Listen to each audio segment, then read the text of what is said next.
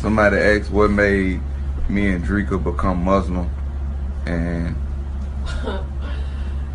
because we've unknowingly been Muslims, like our whole life, our entire lives. Like it wasn't just we just popped up one day and was like, oh, we're gonna be Muslims today, or oh, we're gonna start practicing Islam.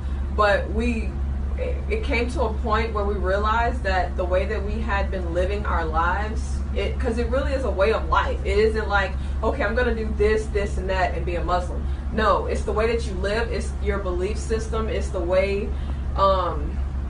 It's really just the way you live. Like your intentions. All of that is a part of being Muslim. Like where your heart is. Like all of that.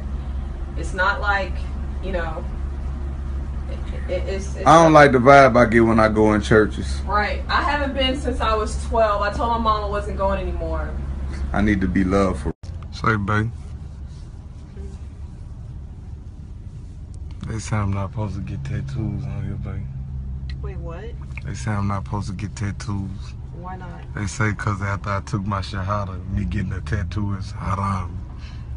Well, I'm about to commit a whole bunch more haram. Because I'm going to get my whole body did. Yeah, but the thing that I don't understand about people and religion is that they like zero in on shit that really is don't have nothing so to do insignificant. Don't have nothing to do with your soul. Right. Like that's the dumbest shit ever. They'll say something like that, but and go suck a dick. Right. What you doing? Like, come on. Say, let me tell you something.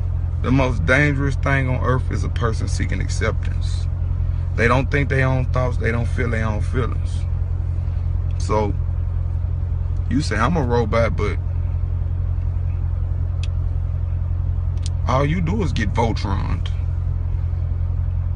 I can recall somebody taking their shahada on the phone with me. Big brother, what I got to do to be Muslim? Repeat after me. Ashhadu la ilaha illallah wa ashhadu Muhammad Rasulullah. You repeated that after me. You took your shahada with me. I greet you. Salam alaikum, alaikum salam. Every time I ever saw you. Like, I don't know where all this negativity get to just come from. But I know what it is, bro. I ain't spent enough time with them. You know, I'm sorry that I got my own family and, you know, little children and shit. I'm sorry, but nigga just really wanted Big Brother to spend more time with him, bro.